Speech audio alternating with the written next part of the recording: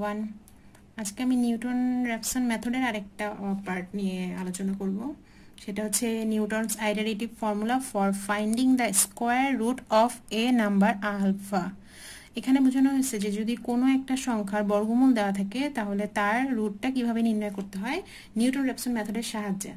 So এখানে প্রথমে আমি এই থিওরিটা নিয়ে একটু আলোচনা করব, এরপর আমি একটা অঙ্ক দেখাই দিব। প্রথমে আমরা যে কোনো একটা সংখ্যা x ধরে নিলাম।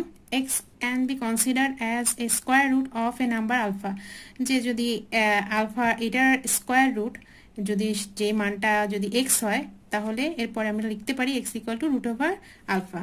সো উভয় পক্ষকে বর্গ করে দিলে কি পাওয়া যাচ্ছে, x square equal to alpha. So আলফাটা পাশে নিয়ে আসি, আমরা পাওয়া যাচ্ছে যে x square minus alpha equal to 0। এখন আমি যদি এটাকে ফাংশন অফ x ধরে নেই, f of x equal to x square minus alpha, এই আলফা বলতে কিন্তু যে কোনো নিউমেরিক্যাল ভ্যালু কনসিডার করা হয়েছে, যেমন 10, 12, 15, 30 যে কোনো ভ্যালু থাকতে পারে। তো আমাদের নিউটন র্যাপসন মেথডের জন্য আমার প্রথমে জানতে হবে যে ফাংশন অফ এক্স এর ডেরিভেটিভটা দরকার। সো ফাংশন অফ এক্স এর প্রথমে ডেরিভেটিভ যদি এখানে দেখি যে f prime x equal to, এটাকে ডেরিভেটিভ করলে কি আসতেছে 2x মাইনাস আলফা। আলফা হচ্ছে যেহেতু কোনো কনস্ট্যান্ট, তাকে ডেরিভেটিভ করা হলে 0 পাওয়া যাচ্ছে, যে 0 মানটা আমি লিখিনি। তো আমরা নিউটনের ফর্মুলা জানি নিউটন র্যাপসন মেথডের, যে x অফ n প্লাস 1 এর মান এখানে xn minus f of xn divided by f prime xn। এইটা আমরা নিউটন র্যাপসনের ফর্মুলাটা জানি। এখন যেহেতু আমার অঙ্কটাকে আমি ধরে নিছিলাম f অফ x, তো আমার প্রথমে লাগবে f অফ xn। তো f অফ x এর মান এখানে লিখে রাখছি, যে যে জায়গায় আমার x আছে সেই জায়গাগুলোতে আমি n বসিয়েছি। এখানে x স্কোয়ার, সো এখানে xn স্কোয়ার মাইনাস আলফা। এখানে ছিল 2x, এখানে আমি করেছি 2xn। মানগুলো আমি এখানে বসিয়ে দিলাম। xn equal to xn minus f of xn এর মান এখানে দেওয়া ছিল xn স্কোয়ার মাইনাস আলফা, সেটা লিখেছি। আর f প্রাইম xn হচ্ছে 2xn, এটার মান বসানো হয়েছে। লসাগু করার পর এখান থেকে বিয়োগ করে আমার মোট মানটা আসছে xn square minus alpha divided by 2xn। আমরা এটাকে পাচ্ছি যে কোনো রুট যদি ফাইন্ডিং দ্য স্কোয়ার রুট, যে কোনো একটা নাম্বারের স্কোয়ার রুট নির্ণয় করার ফর্মুলা এটা দেওয়া যাবে। তো আমরা কখন এই পর্যন্ত কাজ করব, যে due to repetition of xr and xr plus 1, যে আমরা অঙ্ক করতে করতে যদি এমন একটা পর্যায়ে চলে যাই যেখানে আমাদের দুইটা ভ্যালু পরপর দুইটা স্টেপের মান যদি সেম হয়ে যায়, সেই ক্ষেত্রে আমরা উই স্টপ আওয়ার ওয়ার্ক। এটা হচ্ছে অঙ্কের প্রসিডিওরের জন্য এই কাজটুকু করা হলো। আমরা যে থিওরিটা দেখলাম সেটার সাপেক্ষে একটা অঙ্ক করব। তো আমি এখানে প্রশ্নটা লিখেছি, find root over 12 two 4 decimal places by Newton Raphson method. এখানে বলা হয়েছে রুট ওভার 12কে 4 ডেসিমেল ঘর পর্যন্ত মান নির্ণয় করতে দশমিকের পরে নিউটন র্যাপসন মেথডের সাহায্যে। তার মানে একটু আগে যে আমরা অঙ্কটা করে আসলাম সেখানে আলফার মানটা 12 চিন্তা করতে হবে। আচ্ছা, তো প্রথম কাজ কি, আমরা এই রুট ওভার 12 যেটা দেওয়া আছে তাকে x ধরে নিব। সো উভয় পক্ষকে বর্গ করলে কি আসতেছে, x স্কোয়ার ইকুয়াল টু 12। তো এই 12 এ পাশে নিয়ে আসলে কি হচ্ছে, যে x square minus 12 equal to 0। আমি বলেছিলাম এই পাশের অংশটুকুকে আমরা f অফ x হিসেবে কনসিডার করব। সো এই অংশটুকু যদি x স্কোয়ার মাইনাস 12 এভাবে কনসিডার করে নেওয়া হয়, সো প্রথম কাজ হচ্ছে আমার এই অঙ্কের জন্য, যে আমাদের এর আগে বাইসেকশন মেথড বা রেগুলার ফলসি মেথড, বিভিন্ন ধরনের মেথডের অঙ্ক করা হয়েছে, সেগুলোর আমার কাজ ছিল ফাংশনের কোন জায়গায় পজিটিভ এবং নেগেটিভ দুইটা ভ্যালু পাওয়া যাবে, সেখানে আমার রুটটা থাকবে। তো আমি প্রথমে ক্যালকুলেশনে করার জন্য ক্যালকুলেটারে এই ফাংশনটা লিখে নিব, x স্কোয়ার মাইনাস 12। ক্যালকুলেটারে একটু দেখাচ্ছি, আলফা x স্কোয়ার মাইনাস 12, এই ফাংশনটা উঠাই নিলাম। এই পদ্ধতিটা আমি প্রতিটা স্টেপে বা প্রতিটা মানে অঙ্কের ক্ষেত্রেই করে নিলে সুবিধা হবে। এটা বাইসেকশন মেথড বা রেগুলার ফলস পজিশন যে কোনো মেথডগুলোতে এটা ইউজ করলে সবার জন্য সুবিধা হবে। তো আমি কি করব, ক্যালকুলেশন করব। x এর মান কত দিব, আমি 1 থেকে শুরু করতে পারি। 1 ইকুয়াল টু করলে কত আসে, মাইনাস 11। আমার দরকার একটা নেগেটিভ এবং পজিটিভ মান। সো এরপর আমি 2 বসিয়ে দিয়ে এটার মান পাচ্ছি মাইনাস 8, মানে আমার দুইটাই নেগেটিভ, এটা নেওয়া যাচ্ছে না।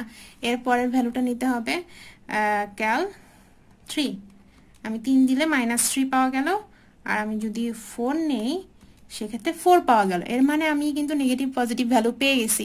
তার মানে আমার রুটটা কোথায় কোথায় আছে, আমি দেখো এখানে লিখে নিয়েছি যে f(3) = -3 মান আসছিল, কিন্তু আমার 3 বসালে অ্যান্সার আসছে -3, আর যদি 4 বসে অ্যান্সার আসছে 4। তো এটা নেগেটিভ, এটা পজিটিভ। তো আমি বলতে পারবো কি যে এই যে x এর মান বসাচ্ছি 3 এবং 4, এই 3 এবং 4 এর মাঝে আমাদের রুটটা আছে। আর এটা এতগুলো মান আমি দেখালাম, এটা না করে আরো সহজ উপায় আছে, সেটা হচ্ছে আমরা যে √12 এটা যদি ক্যালকুলেটরে দিয়ে দাও তাহলে দেখবা যে অ্যান্সার চলে আসে 3.4 সামথিং। সো তোমরা কিন্তু তখন দেখেই বুঝবা যে অ্যান্সার 3.4 সামথিং এরকমই হবে। তো তোমরা তখন 3 এবং 4 এই দুইটা নিয়ে নিলেই সরাসরি অঙ্কটা ছোট হয়ে যাবে। তো আমি যে লিখে নিয়েছি f(x) = 0 has at least one root lies between 3 and 4। So এদের দুইজনের মাঝে যে কোনো একটা রুট বিদ্যমান আছে। তো f(x) = x² - 12 এটা জানি, কিন্তু আমরা নিউটন রেফসন সূত্রের জন্য আমার কিন্তু একটা f'(x) দরকার হবে। সো f'(x) এর মান কত? 2x। আমি সূত্রটা লিখেছি যে the Newton রেফসন method we have, এই যে সূত্র লেখা আছে, এই যে এটা আমাদের নিউটনের সূত্র f(n+1). এখন f(xn) এবং f'(xn) এর মান কিভাবে চেঞ্জ করেছে? এই যে f(x) যেটা ছিল সেটাকে আমি xn² - 12, আর এখানে যে মানটা ছিল সেটা নিচে বসাচ্ছি। এখানে xn ছিল আর এখানে ছিল x, সো এটা হয়ে গেছে 2xn। আমি লসাগু করে এই মানটা পেলাম। এইটা আমার এই অঙ্কের জন্য প্রযোজ্য। তাহলে এটা কার ভ্যালু? x(n+1) এর মান হচ্ছে xn² + 12/2xn। এখন আমরা মান বসাবো কত? আমি বলেছি যে আমাদের রুটটা আছে 3 এবং 4 এর মাঝে। তো আমি কি আগের ভিডিওগুলোতে আমি তোমাদের শিখিয়ে নিয়েছি যে আমরা যেই মানের মাঝখানে ভ্যালু নিব তাদের একদম মাঝের ভ্যালুটা থেকে শুরু করলে আমার জন্য অঙ্ক সুবিধা। তো আমি x0 নিয়েছি 3.5, তোমরা 3.4 নিতে পারো, 3.6 নিতে পারো, ইচ্ছা। সো আমি x0 বলতে বুঝাচ্ছি n এর মান 0 বসিয়েছি। তো n এর মান আমি এই n+1 এর মান 0 বসিয়েছি, যে আমি প্রথম ভ্যালুটা নিব 3.5। এখন n এর মান যদি 0 বসাই, খেয়াল করো এখানে যদি 0 বসাই তাহলে 0 + 1 কত পাওয়া যাবে? x1। n এর মান যদি আমি 1 বসাই তখন পাওয়া যাবে x2। n এর মান যদি 2 বসাই x3 পাওয়া যাবে।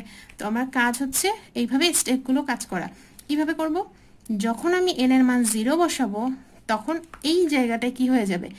x0² + 12 / 2x0, এরকম করে। তাহলে x0 এর মানটা কত ধরা ছিল? 3.5, আমি 3.5 বসিয়েছি। এখন এই মানটা কিভাবে নির্ণয় করব? যেহেতু আমাদের অঙ্কতে বলে দিয়েছে যে আমাদের দশমিকের পরে 4 ডেসিমেল প্লেস পর্যন্ত নিউটন রেফসন মেথডের সাহায্যে √12 এর মান নির্ণয় করো, তো আমার প্রথম কাজ হবে এই মডটা চেঞ্জ করে নেওয়া। তো মড কিভাবে চেঞ্জ করব? আমার ফিক্স করে নিতে হবে মড। তো আমি একটু ভালো করে দেখাচ্ছি। এখানে শিফট মড দিলে এই দেখো 6 হচ্ছে ফিক্স। সো 6 প্রেস করলে 0 থেকে 9 তোমরা কত ঘর পর্যন্ত ফিক্স রাখবে? তখন তুমি 4 দিয়ে দিবে। 4 দেওয়ার পরে এখন আমার ফাংশনটা কোথায়? আমার ফাংশন ছিল এই যেখানে xn² আর +12/2xn। তো আমি এখন এটাকে ফাংশনটা আমি ক্যালকুলেটরে বসিয়ে নিচ্ছি। আচ্ছা, এখন প্রথমে ভগ্নাংশ নিয়ে আসি। নিয়ে আসার পরে আমি x² লিখব, alpha x² + 12 / 2x, x² + 12 / 2x। আমার x এর মানগুলো আমার এখন বসাতে হবে। তো কিভাবে কাজ করব? এই অঙ্কটা দেখো যে আমি কিন্তু এই ফাংশনটাই লেখা হয়েছে ক্যালকুলেটরে। এই যে ফাংশনটাকেই লিখে নিয়েছি ক্যালকুলেটরে, এই ফাংশনটা এখানে লিখে নেওয়া হয়েছে। তো এখানের মধ্যে x এর মান কত বসিয়েছো? 3.5। সো আমি এখন 3.5 লিখব। ক্যাল দিয়ে আমি এখানে দিব 3.5 ইকুয়াল টু প্রেস করলে আমার মান আসছে, এই যে এখানে মান চলে আসছে। তো আমি এটা প্রেস করলে আমার মানে চলে আসবে 3.4643। দেখো যে 3.4643 এই মানটা চলে আসছে। তো এর পরের ক্ষেত্রে কি করছি? n এর মান যখন 1 বসিয়েছি তখন x2 পাওয়া গেছে। তখন x2 কি হবে? এখানে x1² + 12/2x1। তখন এখানে 3.5 এর জায়গায় কি বসবে? যে আগের x1 এর ভ্যালু কত? 3.4643। তখন এখানে কিছুই করতে হবে না, শুধু তুমি এখানে তোমরা ক্যাল দিয়ে এই মানটা কত বসাবে x এর, এই যে এটা 3.4643 3 ইকুয়াল দিলে এরপর এই পুরো ক্যালকুলেশনটা হয়ে যাবে। এটা হয়ে দেখো মান কত আসছে 3.4641 3.4641। এরপরে একইভাবে আমি সূত্র বসিয়ে তাহলে এখানে মানটা কত আসতেছে, এখানে মান আসবে এই দেখো এখানে যখন তুমি 3.4643 বসাচ্ছ ওই জায়গায় হয়ে যাবে 41।